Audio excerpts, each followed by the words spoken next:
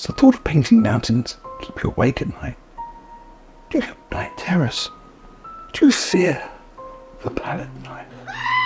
And why are there millions laughing at me? All yet true.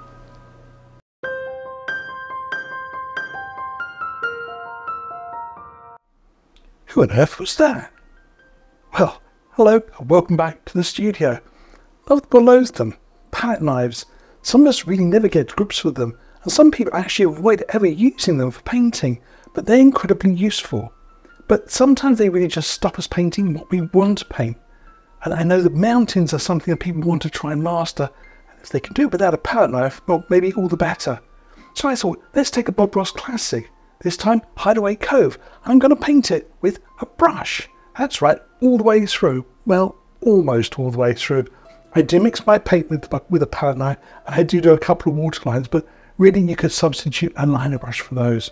So let's get on with the painting. Hide Away Cove, a Bob Ross classic, and no fear of a palette knife.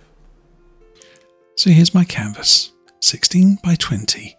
And the first thing I have to do is work out where I'm going to have the horizon line. I'm going to use a couple of these map pins. I want them to be around about a third of the way up from the base, certainly lower than halfway. I'll put one in this side and one in the opposite side. I'm going to start my canvas with this, some Bob Ross liquid white oil paint. I keep some in a small airtight container for ease of use. And I've got an old Bob Ross 1-inch brush, and I'm going to apply a very thin even coat to the entire canvas this time. Make sure you scrub it in very well over the entire surface. You don't want to apply too much though. If it's too wet, the painting will become very slippery and it will be difficult to make our colours stick. I always do a fingertip test. Each fingertip should have a tiny amount of liquid white on it, but not too much. I want to use this brush again, so I'm going to dry clean it on a piece of paper towel. It's amazing how much liquid white lurks in the bristles. That would have got me into trouble. Here's my palette, and as you see, I set out just a few colours. The first one I'm going to need is cadmium yellow. Now, this isn't a particularly strong colour, and the liquid white will soon make it dull. Here you see my first application looks, well, barely anything really, it's very wishy-washy.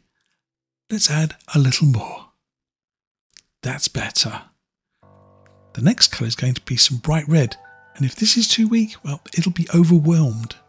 So don't be afraid to put on a little extra cadmium yellow. Of course, I want some water in my painting, so I'll be pulling this in from the edge with long flat strokes. Now, top tip. Don't leave this area blank. Add a little cadmium yellow to it.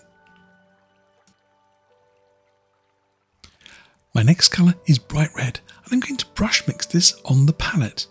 It makes a particularly nice peachy orange colour. One of my favourites.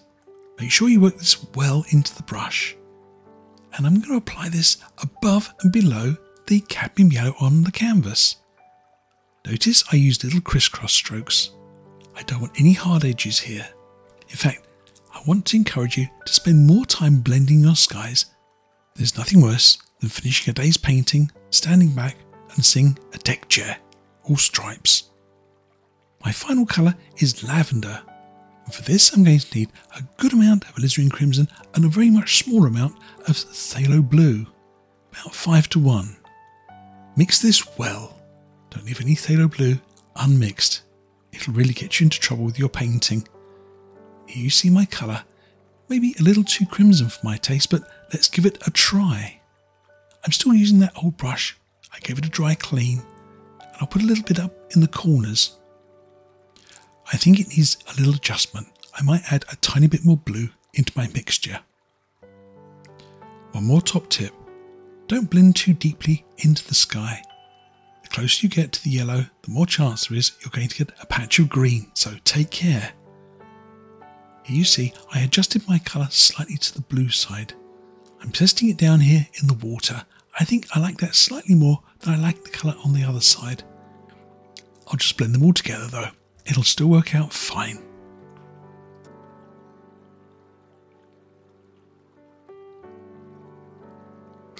I need a good strong dark underpainting colour for my mountain. I'm going to gather up all of the lavender colours I made, phthalo blue, crimson, some Prussian blue, black and some Van Dyke brown. Add them all together and make one lovely dark colour, sort of a charcoal grey colour. I think that's about right. I tidied my palette as well. Time for some planning. I want the peak of my mountain to be approximately 1/3 from the right hand side of my canvas and just a little below that sort of lavender colour in my sky. So this is going to be the top peak of my mountain. I'm going to add several more peaks on the left hand side and maybe one on the right hand side. It'll all become a bit more obvious once I start blocking this in. Top tip, check and see how wet your canvas is. If it's too wet, you're going to have trouble making this mountain stick. So you can run your finger over it just to scrub off some of the surplus paint. Now, take one of my filbert brushes and load it very well with that dark base colour. I'm going to block in the shape of my mountain. Notice I use my brush more like a sort of a soft palette knife. I don't want to lay on a lot of paint, but I want it good and dark. As I add this colour, the shape of my mountain becomes a little more obvious. But top tip, not too many peaks. It can get a little crowded up there, so I think 3 or 4 is about right. I'm just using what's left of my brush and I'm just scrubbing in some colour down to the horizon line. Keep most of the dark colour at the top. Now, notice how I use my brush to shape the mountain. By just angling the brush and sweeping out to the edges, you can almost see a mountain appearing. Remembering that the light comes from the left and there'll be a dark shadow on the right. This is one of my favourite stages of the painting, just laying out the design. I'll finish up my mountain using that old 1H brush just to sort of soften up this lower edge. Whoops. Oh well, I'll live with the pinkish colour. I think it'll work out quite well. Now for the highlights, I've put out a small amount of titanium white. Take a little drop of that, a touch of red, maybe a touch of the mountain colour, and even a little bit of Prussian blue. I want a sort of lavender colour here, but to the blue side. This will be my shadow colour. For the highlights, I take white, a tiny touch of red, maybe a touch of dark sienna. I want a sort of a pinkish tone. Don't overmix the colours, leave them marbled. I'm using a second clean dry filbert brush. Notice I load it very well with the highlight colour. I think I'll start with this side first. Groom the brush thoroughly, get plenty of colour on there. Hold the brush with a very delicate touch, barely any pressure on those bristles, and just let the brush drag. The sticky dark underpainting, grab the colour it wants from your brush. If you pick up any colour, wipe it off on a paper towel. With little practice, you can lay down colour without picking up almost any dark base colour. Again, remember where the light's coming from. I want to do the brightest highlights at the peaks of my mountain. Also try using your brush on its side and dragging at an angle. It gives the same effect as watching the paint break on a palette knife. It can give you a lovely textured finish to your painting.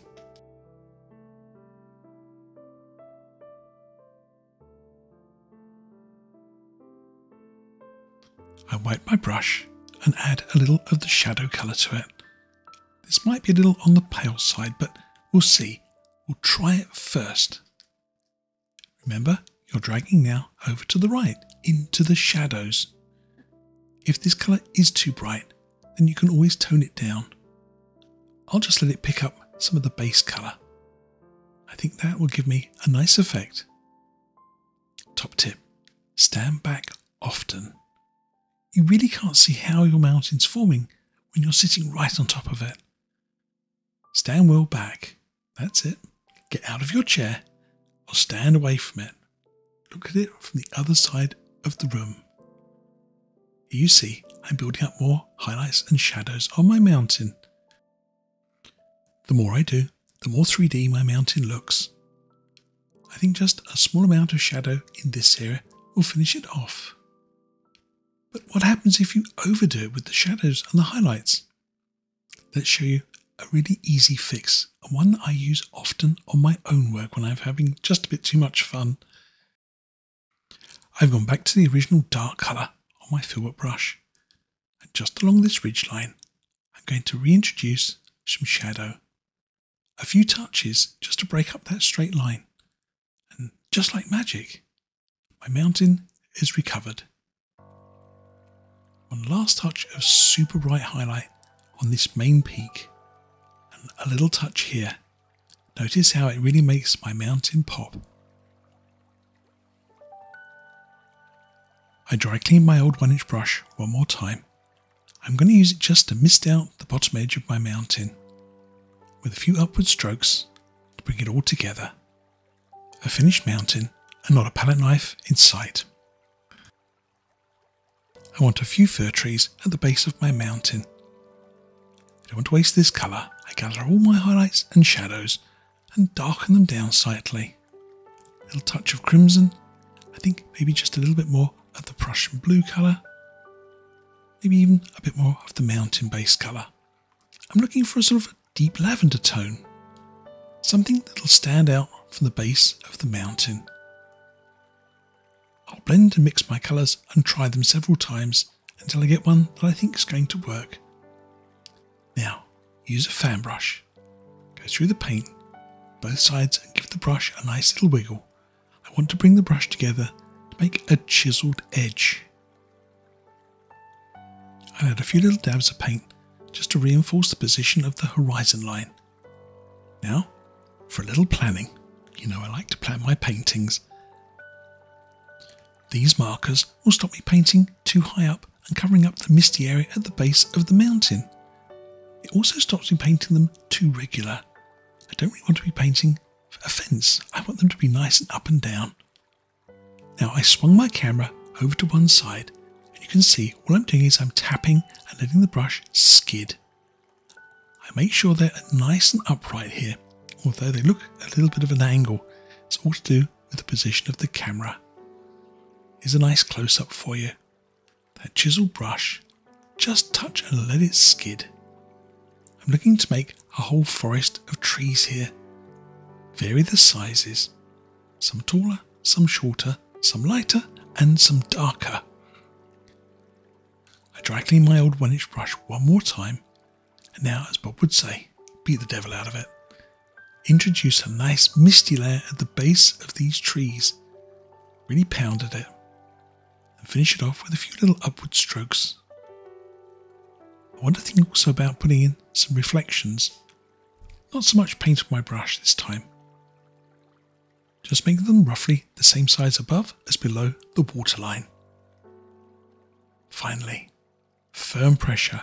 Push and pull straight down with that old 1-inch brush. Try not to go over them too many times. They just get too blurred. Once I pull them down once, I'll dry clean my brush and then brush gently across. Now, use your palette knife.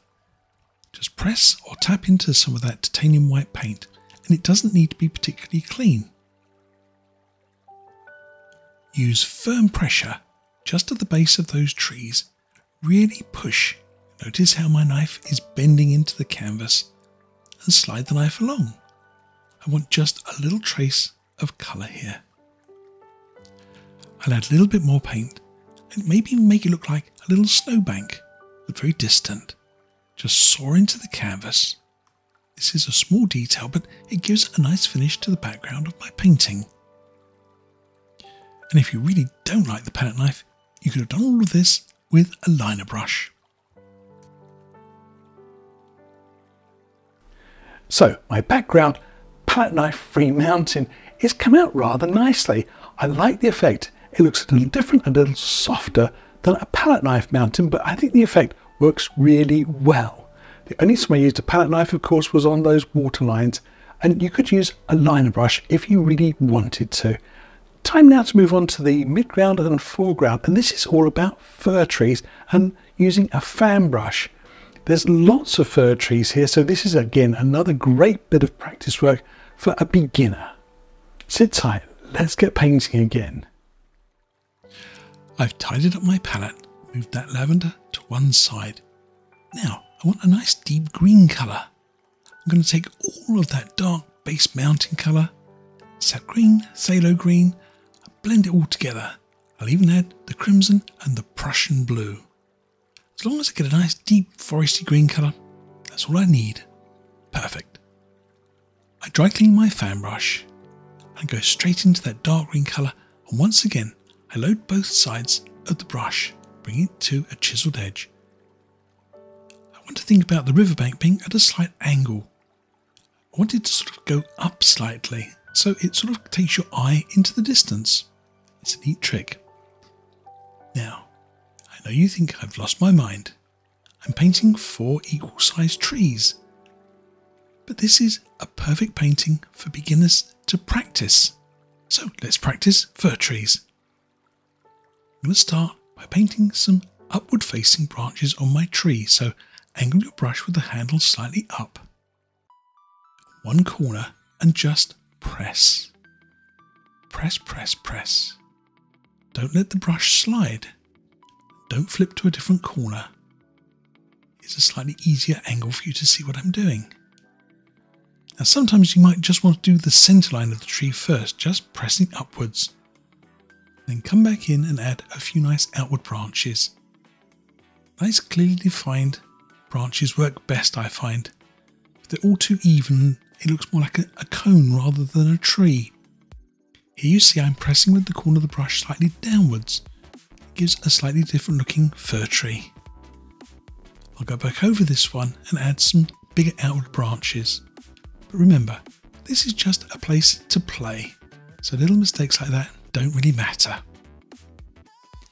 Now, let's turn our practice trees into the real thing.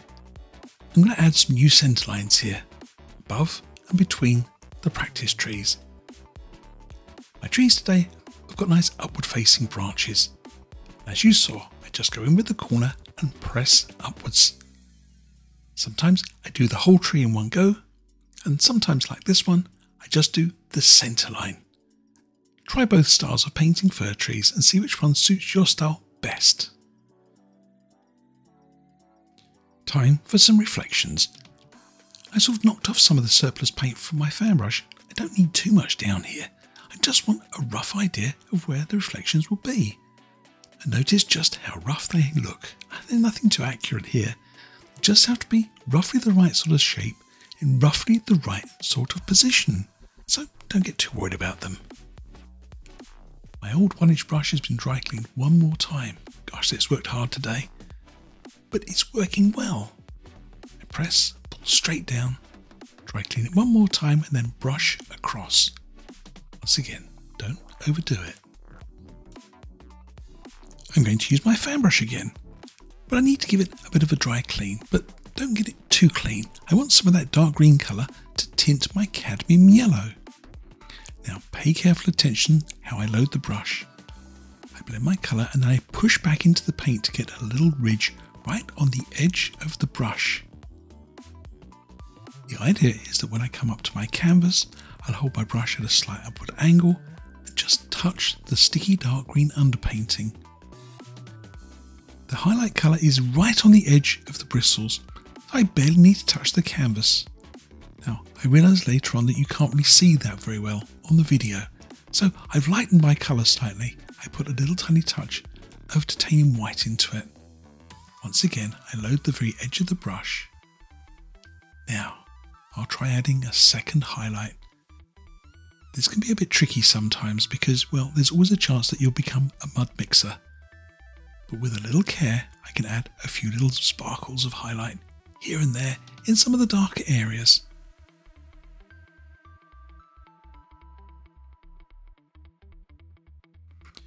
In Bob's original painting, he used a 1-inch brush to paint some nice bushes at the base of these trees.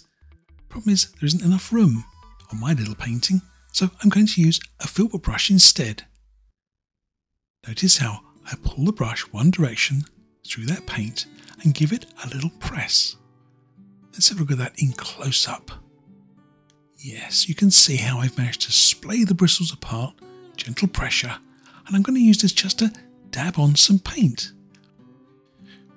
With care, I can make some lovely stippled effects, look just like little bushes on the far riverbank. Save a little dark here and there and paint one little bush at a time. I'll even give them a little reflection. You'll note that I didn't put in reflections of the fir trees. I wanted to save it for this stage. Now, super gentle with that 1-inch brush. So gentle, barely touching.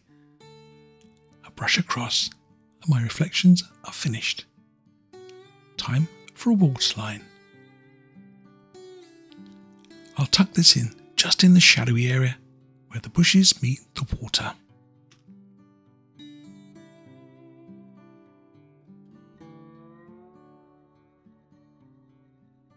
Here's a neat little trick.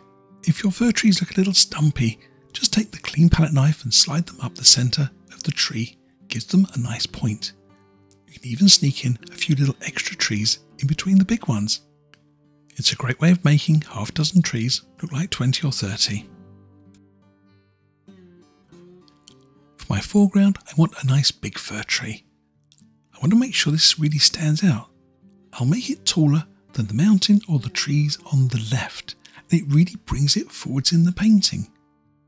Just as before, I drop in a nice centre line. I load my brush well with that dark green mixture and using upward pressing strokes. Wasn't it lucky I didn't put too much highlight where I knew that tree was going to live?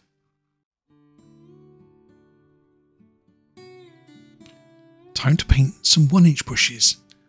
I'm going to use my old 1-inch brush. Notice it's got a rounded side and on the other edge it's got this sort of folded crimped area. I always want to load my brush in one direction, and by habit I load rounded side first. Notice how when I pull it through the dark colour, I'm pulling rounded side, and it kind of creates a sort of nice curve to the top of the brush. Rounded side to the top now, and press and let the bristles spring apart. Don't let the brush slide. It looks very different. Notice how when I press I get this lovely speckly effect. Lots of texture. If I let the brush slide it looks, well, more like grass. This has no texture and is very hard to highlight.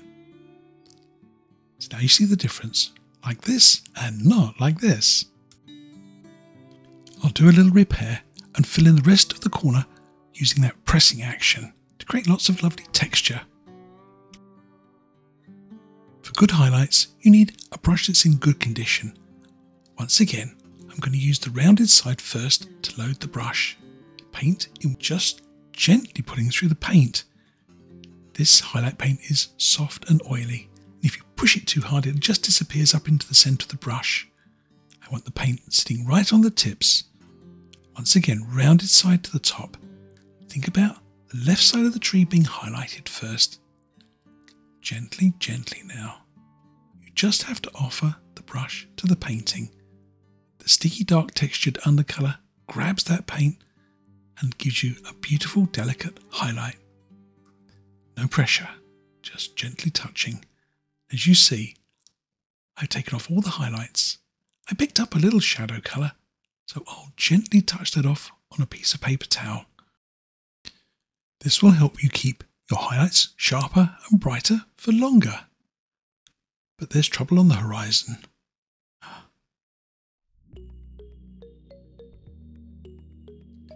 After several bushes, there's always a chance that your brush is going to get clogged with paint. And that's exactly what happened here. Notice how my highlights are no longer delicate and lacy, or like big thick thumbprints. Not good. The solution, remove the highlights. Don't keep adding more colour on top, they just won't stick. I'll redarken the bush using my 1-inch brush, once again, rounded side to the top. Dab in the dark, make it nice and textured and sticky. Dry clean my 1-inch brush, get it back in condition, and then once again, delicate highlights. Keep your brush in good working order and make sure you don't do this. Oh, look at that. 4 or 5 nice thumbprints there. I'll see if I can sneak in a little highlight in between and break it up. After that near miss, all I have to do is add a few highlights to my fir tree. And of course, the classic scratchy sticks and twigs with the point of the palette knife. For a final touch, let's add some grasses. I just use the edge of my palette knife, just press into the paint and let it slide. And with those final details, I think we have a finished painting. It's a Bob Ross classic, Hide Away Cove, and a mountain painted without a palette knife. So there you have it, my version of the Bob Ross classic, Hide Away Cove, a mountain all painted with filbert brushes. But don't move, there's another lovely painting coming right along, where I paint a mountain with a palette knife. Happy painting, people, don't have nightmares. Does the thought of painting a mountain... Stop it! Does the thought of painting...